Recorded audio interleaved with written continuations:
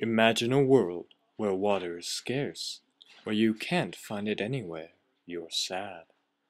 This is because we mismanaged our water resources. Where do you find water? Not in the tap. Not anywhere. You'll have to find another way. But how? The only place you can find water is in the toilet. So do you drink it? How do you drink it? Is it clean? How do we make it clean?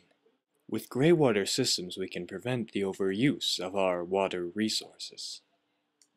The Science Guy. Bill Nye, the Science Guy. Bill Nye, the Science Guy. Science rules. Bill Nye, the Science Guy. Inertia is a property of matter. Bill Nye, the Science Guy. T minus 7 seconds. Bill Nye, the Science Guy. Greywater is usually defined as household wastewater that isn't from your toilet. That's called black water.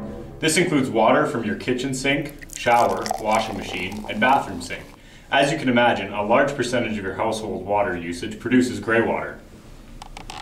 Even though most greywater has significant potential for reuse, it is usually sent to the sewers along with black water. Greywater systems are designed to collect greywater from these sources and recycle them, usually for irrigation or toilet flushing. Raw greywater typically has much higher concentrations of E. coli and thermotolerant coliforms and may harbor harmful protozoa and viruses. These microorganisms have the potential to contaminate a washroom via aerosol production during toilet flushing, or direct ingestion, if you're into that sort of thing. Therefore, the greywater needs to be disinfected before reuse. Health Canada recommends chlorination in all greywater toilet systems.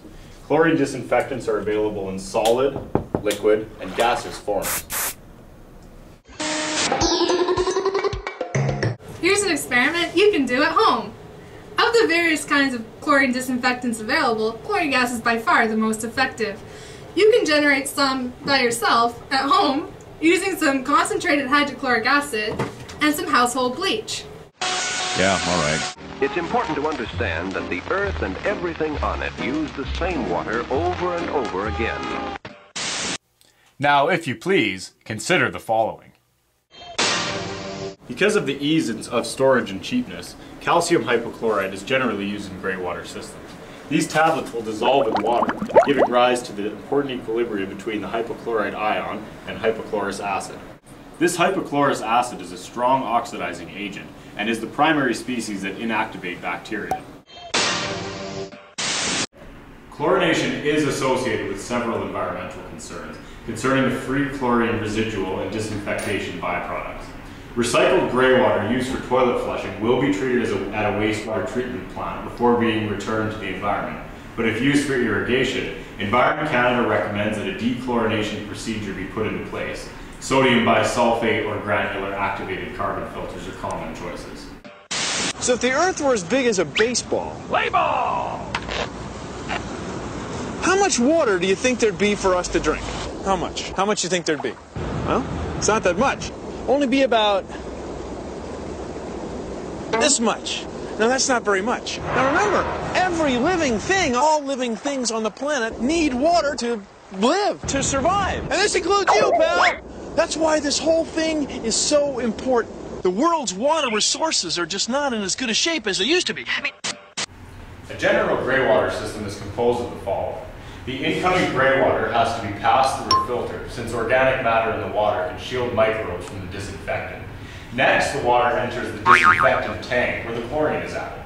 To ensure the dose was sufficient, since the chlorine will react first with dissolved organic and inorganic material, contact time is monitored and a residual of at least 0.5 milligrams per liter must be kept. The water can then be stored for a short period of time before being converted and sent to the toilet of science. Of science! Of science! Well, that's our show, and thanks for watching. Now, if you'll excuse me, I have to install the greywater system. Okay, well, this is all very interesting, and I'll grant you that, Mr. Science Guy, but I don't understand what is the big deal with the science of water. What do you mean, what's the big deal? I mean, water is what we're made of. I mean, water is what makes the water cycle go around. I mean, all the living things on Earth depend on water. I still don't get it. And me, unfortunately, we're out of time. Our guest has been Bill Nye, the Science Guy. I'm Jackie Smash. Thank you for joining us, everybody. All over the Earth, the power of the sun. Around Jackie Schmack.